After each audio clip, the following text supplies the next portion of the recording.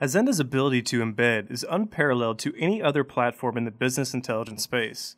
This video will cover concepts of embedding and white labeling into an existing application. For this video, we'll be using an AngularJS template application to show off some of these concepts. Also, we'll be using the DevTools feature out of Google Chrome frequently to find where some of the CSS and HTML is being set and where it can be modified. Finally, this video assumes that the user has successfully set up an HTML Starter Kit application in the HTML Starter Kit install video, as we will leverage that environment in our embedded example.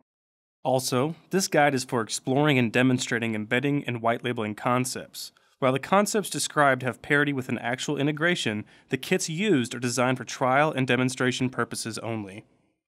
The first thing we need to do is bring over the Izenda directory from the HTML Starter Kit that has been set up from the last video. Also, we'll need to copy over the web.config and index.html files. In this case, we will need to make sure that our Izenda index.html file does not conflict with the index.html contained within the template application. We'll need to rename the Izenda index.html to Izenda.html. To embed, we will need to bring the Izenda deployment and any required structure into scope so it can be embedded within our AngularJS pages. We can see the structure required to bring Izenda into an existing page by looking at the Izenda.html page that we brought over. From this file, we can see how and what JavaScript is needed for Izenda to render the entire platform.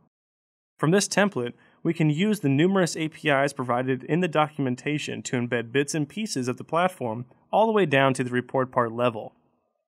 There is a page in this template application that has been left intentionally blank as a canvas to work with within the application. Using this blank HTML page, we will begin embedding the entire platform into a page and explore some of the white labeling concepts. We will open our blank.html source code and begin removing some of the unnecessary features from this page. Then we will grab the JavaScript sources and the config function from the Izenda.html file and paste them into the blank.html file at the bottom.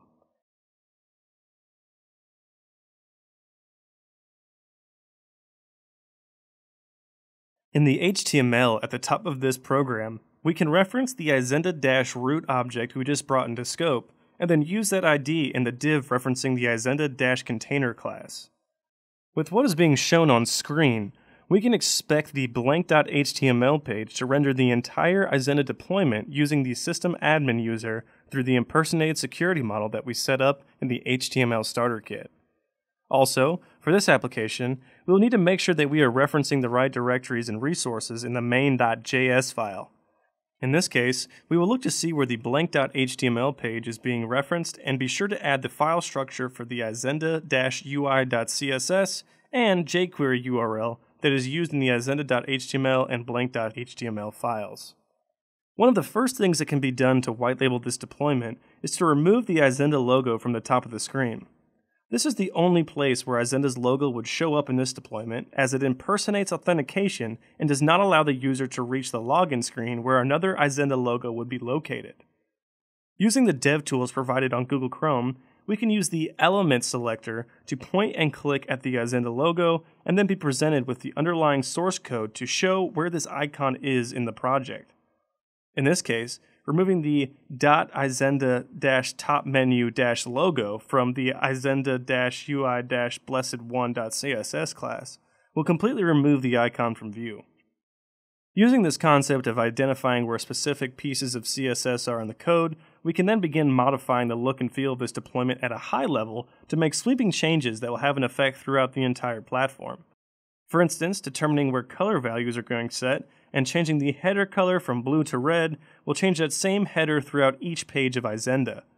This same concept can be used for button color on its unselected and selected modes, background, fonts, font color, and much more. This is how a user can begin meshing Izenda into pre-established UI and UX provided in the existing application that Izenda is being embedded into. As for individual pages being embedded, like the report designer or report list, specific functions can be used to embed those specific pages. They will be called similarly to how the Izenda Synergy render function was called back on the blank.html page, but will be named per the type of page. In the Izenda documentation, there is a comprehensive listing of these functions that can be used to accomplish this with sample code to assist. For a quick example, we will embed the report designer into the blank page that we've been working with just to show the ease of use. All the developer would need to do is change the function and parameters from render to match one of the APIs listed in the documentation. This is how we would embed that report designer. Finally, embedding report parts to embellish existing pages is a great way to use Izenda's modern visualizations.